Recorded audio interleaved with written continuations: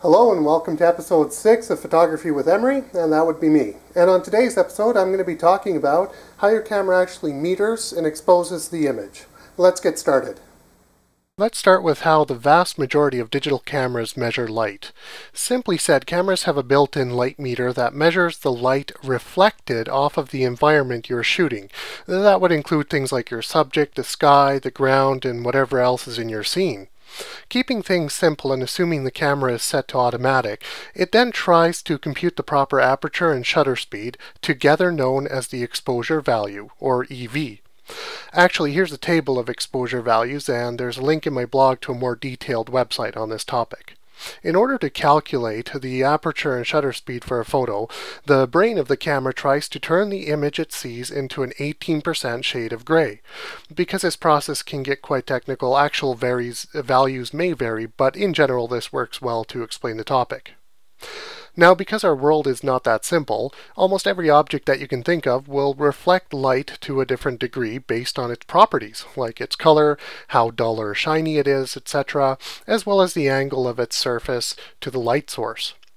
Also, your camera is by no means as smart as you are, so it generalizes the entire scene into that 18% shade of gray, which may mean that your subject might end up being over or underexposed. So as long as your scene has a fairly even distribution of light through dark elements, then the system works quite well. But that's usually not the case, and you can get into situations like shooting a bright sky with a shaded landscape, or a snowy scene, and you'll notice that they don't quite turn out right. See how the ground is properly exposed in this example landscape image, but the sky is blown out?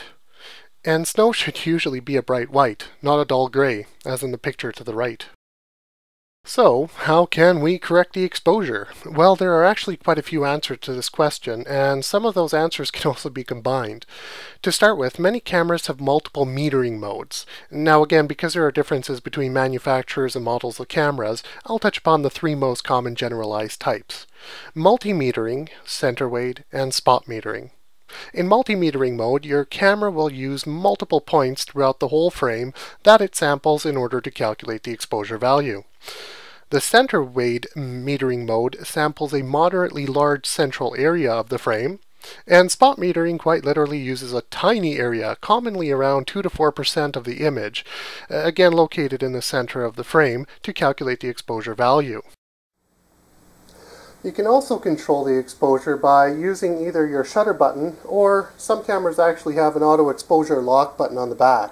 And the way that works, we'll start with the shutter button, is that, for example, I want to shoot something over here, but I like the exposure I would get in this area. Then I would aim my camera in that direction, hold down the shutter button halfway, and that would lock the exposure.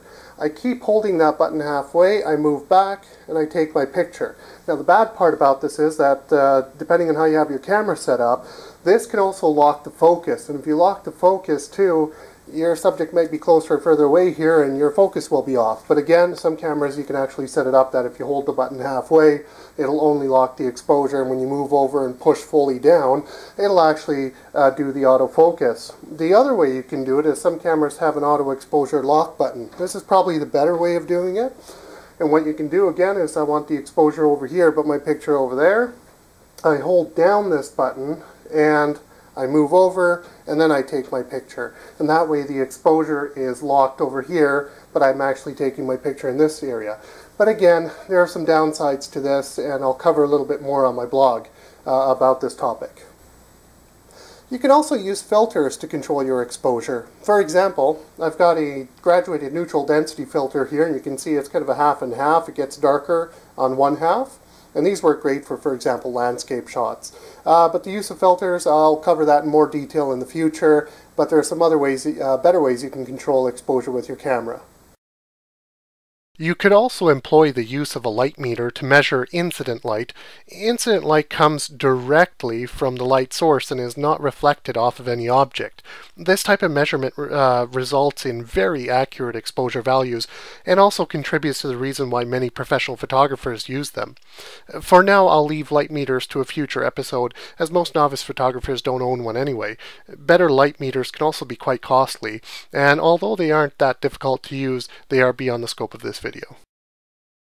And the last method I'm covering is to use exposure compensation, where in essence we adjust the exposure value that the camera has come up with to suit our needs. The exposure compensation button is usually represented with the plus or minus icon, and depending on your camera model, it may allow you to adjust the exposure value anywhere within a plus or minus 2 to 5 stop range, usually in increments of third, half, and full stops. Exposure compensation only works when your camera is in P or programmed auto, shutter priority, or aperture priority modes. If you're using manual mode, then you've already done the hard work of specifying exactly what the exposure should be by selecting the shutter speed and aperture yourself. In P mode, the exposure compensation works by manipulating the shutter speed, aperture, or both, whereas in shutter priority, where you set the shutter speed, it adjusts the aperture. And in aperture priority, where you set the f-stop, exposure compensation adjusts the shutter speed. And you'll note on this table how the aperture and shutter speed is affected by changing the exposure compensation setting. In regard to what this looks like when you take photos, these 3 images should give you a good idea. Now I shot these pictures in aperture priority with the same f-stop and sensitivity, so you can easily see how the exposure compensation affected the shutter speed in each case. At this point you probably get the idea of how to adjust your camera's exposure value, but you might be wondering which method or combination of methods would be best to use. This, unfortunately, is not an easy answer because of the massive variety of things you can take photographs of and what your specific needs or wants are, not to mention whether your goals are to produce a technically correct exposure or a creative one. You've probably heard this a million times already, but it rings quite true. Practice and experiment with different settings. Once you start to understand and see how your camera behaves, you'll be able to better adapt to the various scenarios that you'll face. Thanks for joining me on this week. Hopefully you have a better idea about metering and exposure and how your camera does that kind of stuff. Next week I'll be talking about white balance. And do check out my blog. As usual, I have additional information there and links covering this topic in more detail. And also remember to subscribe, that way you can stay up to date with my videos. And I certainly hope to see you next week.